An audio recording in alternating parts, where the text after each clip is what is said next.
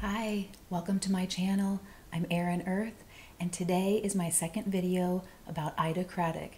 Today it's going to be on her research on the sacred symbol of the cross and the evolution of the Ankh.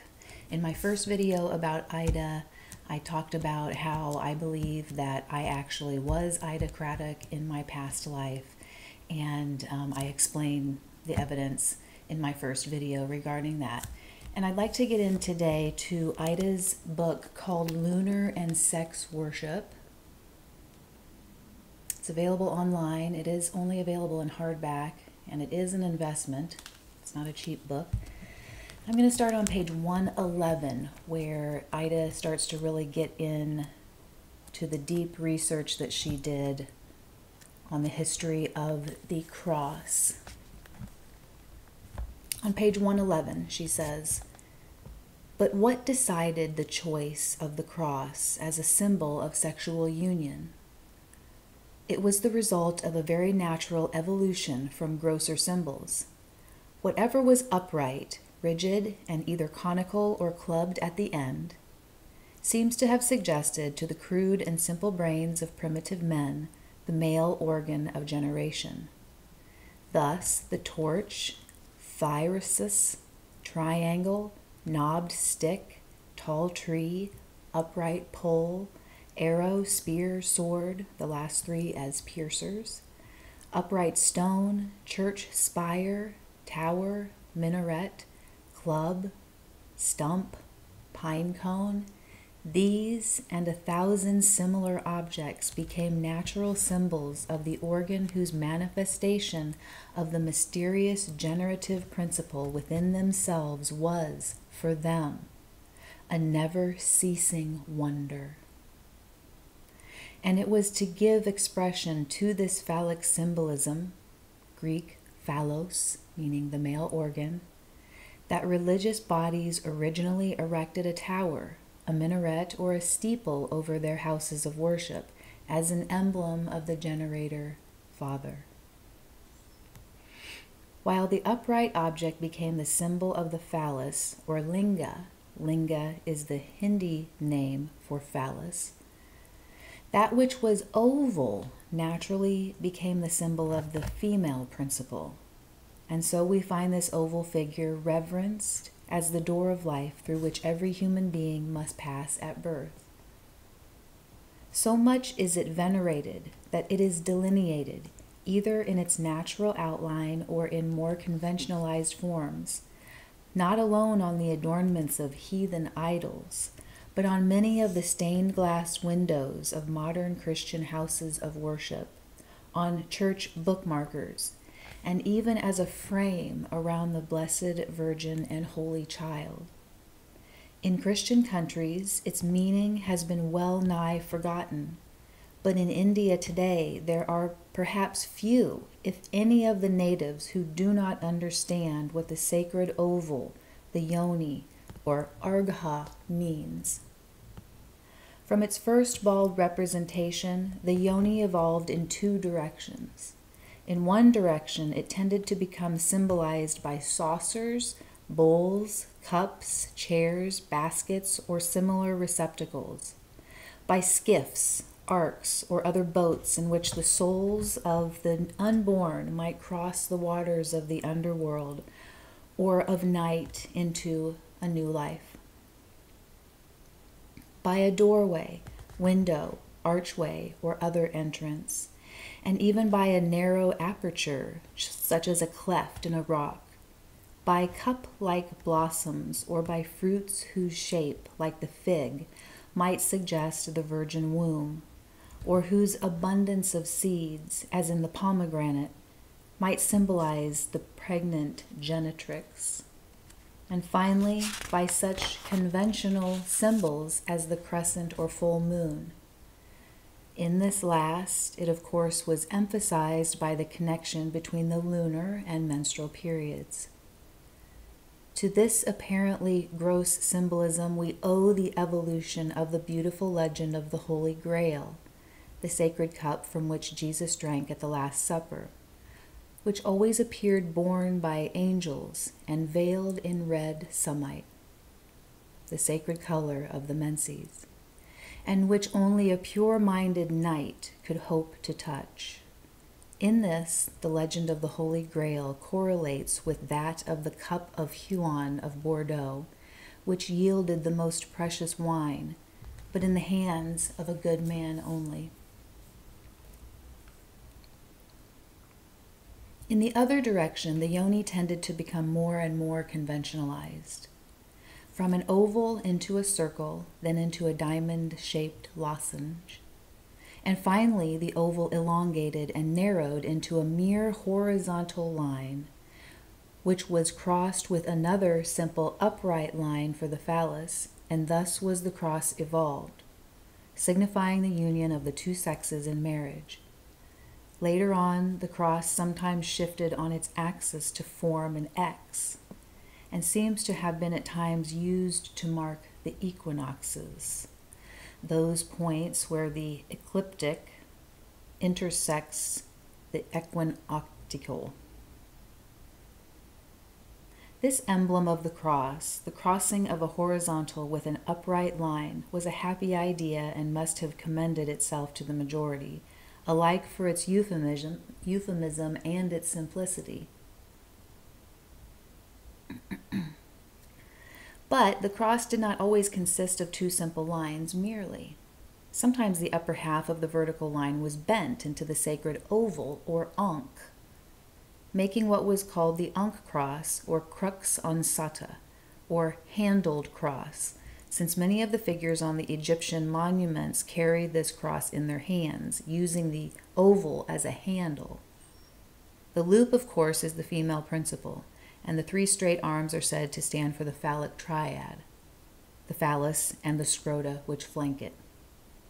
I am inclined to think, however, that the Ankh cross at first symbolized the tip of the phallus by its loop, as this seems but a natural form for the upright line of the cross to be expanded into, and that it was at first solid, and that it was not until the representation of this Ankh cross oval was made in a mere outline and upon a flat surface where it was impossible to know that this swollen line was intended to be solid, that it got to be used as the symbol of the yoni and as a handle to carry the cross by. If this theory be correct, it would afford a very simple explanation of the T or Tao cross, why it became so popular a symbol of virility and the phallic triad, as it would be a mere matter of subtraction of this T from the feminine oval of the Ankh cross. It is perhaps for this reason that in an old papal book, Missale Romanum, illustrated by a monk, Venice, 1509, we see a picture of a confessor of the Roman Catholic Church wearing the Egyptian crux ansata instead of the pallium.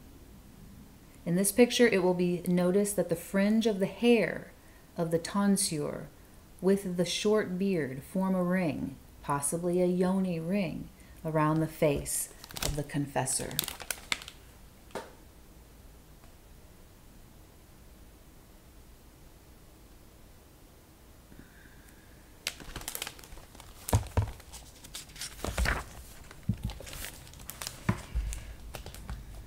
It is indeed a generally received idea among mythologists that the tonsured crown of both Christian and heathen monks represents sometimes the fringed yoni, and sometimes the disk of the sun surrounded by its rays. It will be remembered how the solar heroes in certain tales are shorn of their hair as winter sets in and the sunlight wanes. In sex worship, hair is a symbol either of virility or of the feminine yoni, and in sun worship, a symbol of the sun's rays and its fructifying energy. Standing thus, with his head thrust through the oval of the crux ansata,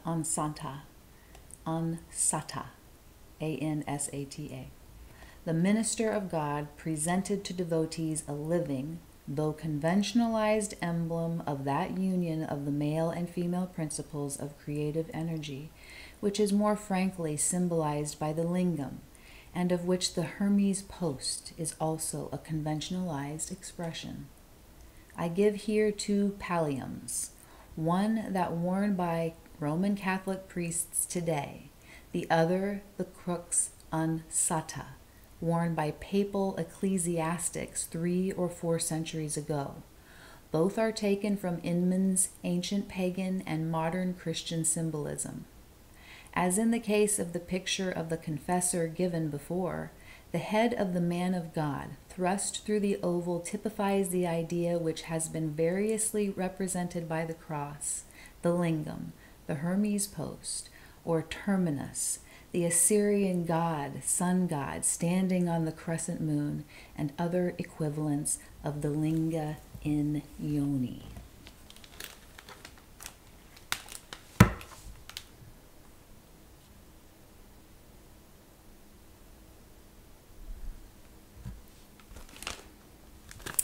Another of the many survivals of sex worship in Christian ritualism is shown in this symbol, which Inman gives as delineated in Greek churches and as apparently of pre-Christian origin.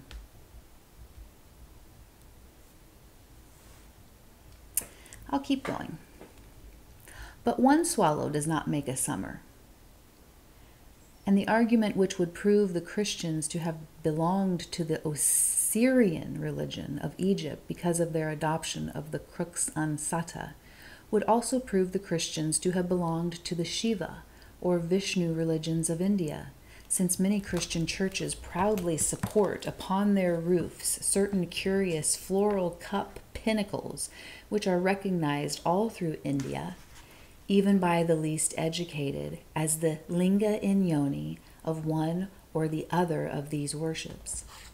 If the early Christians belonged to one of these 3 religions, it is not likely that they belonged to the others. The more correct view to take of the matter probably is that Christianity, as has been the case with every other religion that ever existed, fell heir to all the myths and symbolism that went before. Doubtless, it is for this reason that we find the apostle laying such stress on the fact that when he preaches Christ, he preaches him crucified. The Messiah presented on the cross would harmonize more readily with the popular pagan myths, and so win a hearing from the populace. In fact, Faustus, a Mantian bishop addressing St. Augustine, says, "You have but substituted your agape, or love feasts, for the sacrifices of the pagans, for their idols, your martyrs, whom you serve with the same honors. You appease the shades of the dead with wines and feasts. You celebrate the solemnities of the Gentiles, their kalends and their solstices, and as to their manners, those you have retained without any alteration, and nothing distinguishes you from the pagans, except that you hold your assemblies apart from them." And in some cases, probably Forlong is right when he remarks, "The Christian priest used as his own what he could not remove, or he was perhaps himself too ignorant or bigoted toward the old faiths to wish to see them entirely effaced." In other cases, the Christian priest could not consistently protest against an emblem held sacred by the heathen when he himself held the same emblem in reverence. Both Protestant and Catholic missionaries who first entered the territory about Hudson's Bay found the adoration of the tree of the cross was quite common in those regions of North America as a magic talisman and an emblem of fertility. The cross, as I have shown, was originally a euphemism for the idea which the lingam of India more crudely, though just as reverently, represents. It is a popular belief among housemaids and other illiterate young women in Christian lands that if they place their shoes on Friday night by their bedside in the form of a T, like the Tau cross, their future husband will appear to them. Friday, be it remembered, is the day of Venus, and the Tau cross is the phallic symbol of the male triad, i.e., the phallus, and the testicle. In India, the girls anxious to marry appeal to the linga, as the housemaids in Christian lands do to its equivalent, the Tao cross. And I'll show you a picture here of the linga and the linga in yoni, the traditional Hindu lingam. Okay, so I'm going to stop there. I'm stopping on page 117. I really appreciate you listening. If you have any questions or thoughts or anything you want to share about this fascinating history of our sacred symbolism, especially as it relates to, in terms of this topic, sex worship, please just leave them in the comments. Have a great day.